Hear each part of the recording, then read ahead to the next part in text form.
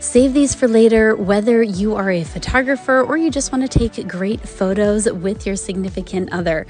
These poses are fairly easy to implement, whether you're taking selfies or you're a photographer trying to direct your couple.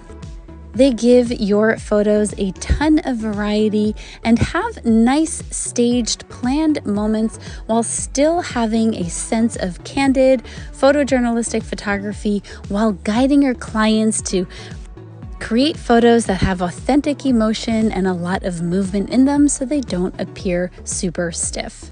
Give them a try and let me know what you think.